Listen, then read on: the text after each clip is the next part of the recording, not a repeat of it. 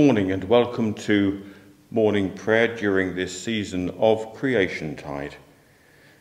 Today is Friday the 15th of September and we opened our worship this morning with Benedictus from Bob Chilcott's A Little Jazz Mass.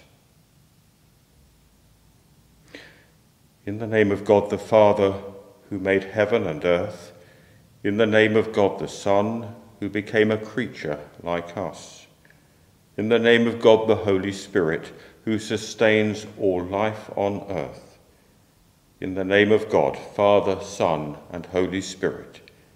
Amen. A reading from the letter of Paul to the Romans, chapter 8, verse 19. The creation waits with eager longing for the revealing of the children of God. Thanks be to God. And now a reflection.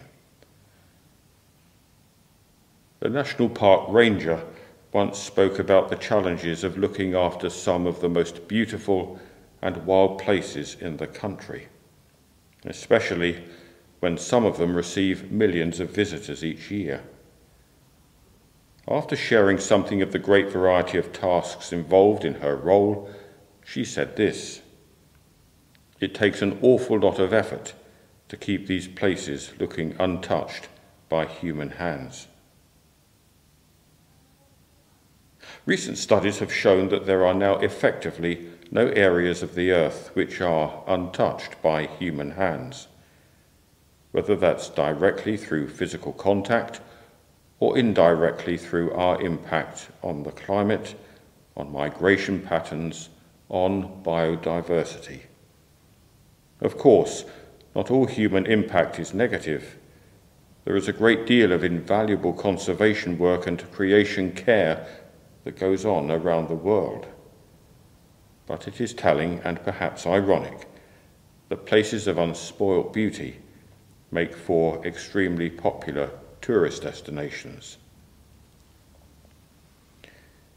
In her commentary on the words from Romans which we heard just now, Alice Sinnott notes that the Bible affirms the importance of places of wilderness as a reminder to humans that we cannot control or even understand all aspects of nature.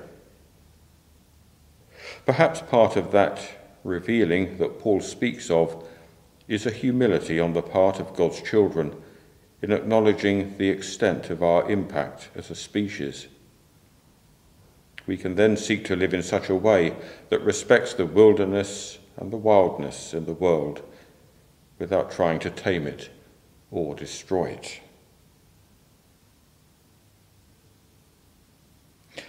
Is there a temptation within us to tame or bring order to wildness? How will we resist that temptation today? Amen.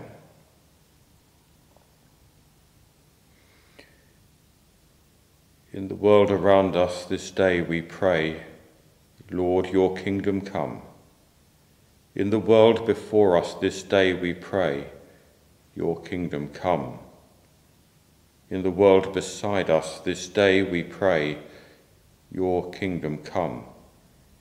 In the world within us this day we pray, your kingdom come. In our prayers today we remember the people and ministers of the Diocese of Aberdeen and Orkney, all part of the Scottish Episcopal Church, and we hold in our prayers too the people and ministers of the Elam Valley group of churches in our own diocese. We pray also for our safeguarding officers in our group of churches, Marilyn Bacon, Donna Clifton, Jan Eade, Angela Goodwin-Day, Shirley Docker, Katie Harper, Jennifer Maynard, and Judy Vinson, thanking God for their ministry. And we continue to remember too the people of Morocco and Libya following the natural disasters there, holding in our prayers the people who have died, the people who have been injured, the people who have been bereaved, and the people who have lost homes and livelihoods. Lord, in your mercy, hear our prayer. We join together now in the Lord's Prayer, saying, Our Father, who art in heaven, hallowed be thy name. Thy kingdom come, thy will be done, on earth as it is in heaven. Give us this day our daily bread, and forgive us our trespasses, as we forgive those who trespass against us. And lead us not into temptation, but deliver us from evil. For thine is the kingdom, the power, and the glory, for ever and ever. Amen. God of wonder, go with us into this new day. Speak to us, refresh us, astound us, that we may grow to love you and your world more deeply. Amen.